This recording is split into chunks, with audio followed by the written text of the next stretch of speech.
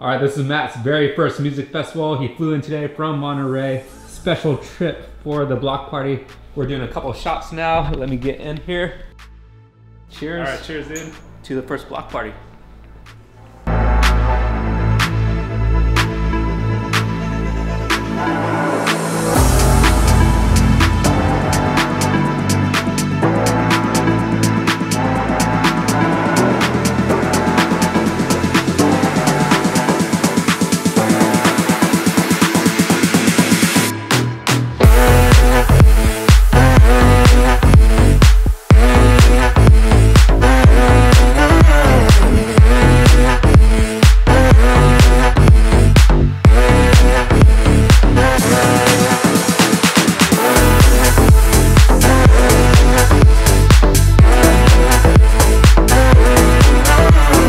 What's up guys, that video was from last weekend on Saturday. My cousin was visiting. He had never been to a music festival, so I figured what better introduction to a music festival than to show him the This 916 block party on the streets of Midtown. If you never heard of this, it's basically a block party in Midtown near Lowbrow. They fly in DJs from around the country.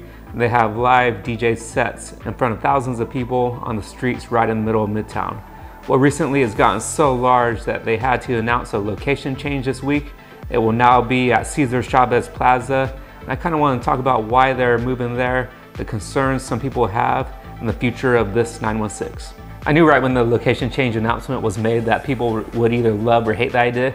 I have to admit, it's pretty cool having a music festival on the streets of Midtown with thousands of people and live DJ sets from some of the top DJs in the country. But the event simply grew too big recently and the city forced them to change the locations.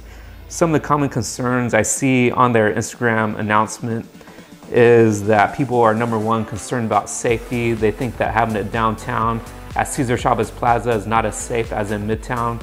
My response to them is whether you're in Midtown or downtown, you always have to stay in control, don't get too drunk, never be out late night by yourself, and always travel in groups. I've been to plenty of events at Cesar Chavez Plaza and have never had any problems myself.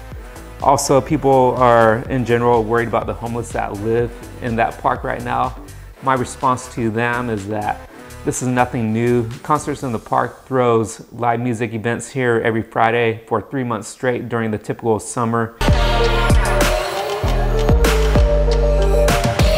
And this park is always used for festivals in general, so this is definitely not the first event to take place here. What I myself love about the location change is that Cesar Chavez is huge and this gives the event plenty of room to grow. And growing only means that we could draw larger and larger DJs to Sacramento. I don't know if anyone watching this has ever been to TBD Fest. This was back in like 2014 or 2015, somewhere around then. I'll throw up a video clip now. But that was the closest thing I've seen to EDC in Sacramento and introduced me to some of my favorite DJs to date, including Porter Robinson and the Glitch Mob. So if we could get this 916 to the level of what TBD was several years back, I'd be a really happy guy. Overall, I think this is a really good move for the This 916 block parties. They're practical music festivals at this point. It gives them room to grow and it helps them draw the top DJ talent in the country and even the world. So I'm excited to see what the rest of the parties bring for the rest of the summer. First and third Saturdays each month through October. The next one is this Saturday on the 21st. I hope to see you there. I encourage you to check it out and I'll be there myself. Otherwise, follow me on Instagram. I might try to do a VIP ticket giveaway soon, assuming they want to do a collab with me. And please like and subscribe to my YouTube channel. Sacramento lifestyle content in general, along with photography and filmmaking tips. Otherwise, I'll see you in the next video and I'm out.